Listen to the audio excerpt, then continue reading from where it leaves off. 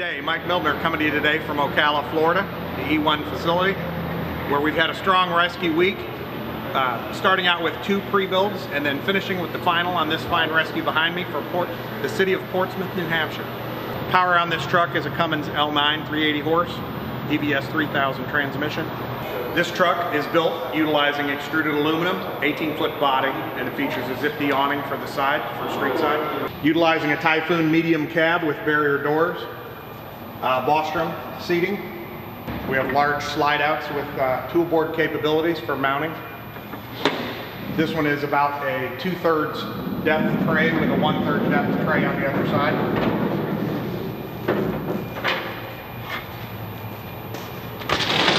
Of course, you have your light tower controls and generator and breaker box in the lower. This next compartment features a full width bi-directional, similar tray with a tool board on the top. Of course, you have your cord reels coming in from the top. We have a respond ready toolbox in the lower area for equipment. Over the wheel compartment features a large wood panel for trench, as well as some full width shelving.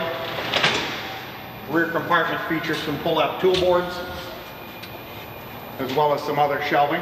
Underbody 3-way receiver in the back for side hitch operation or rear trailer operation, as well as a forward under the bumper winch application up front. On the rear of the truck, the department utilized some large slide master pullouts, and we worked into the top a lumber storage for 4x4s. This will handle their long wood so it gets it above the roll-up door drums on the side of the truck.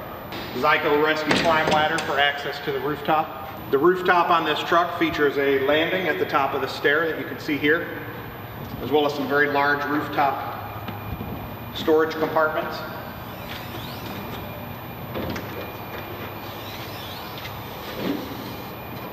Some of your side-mounted reels are mounted up in these compartments to clear the compartments below.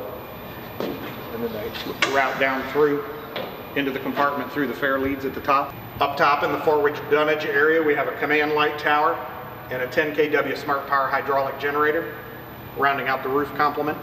In the wheel wells on this unit, you can see we have triple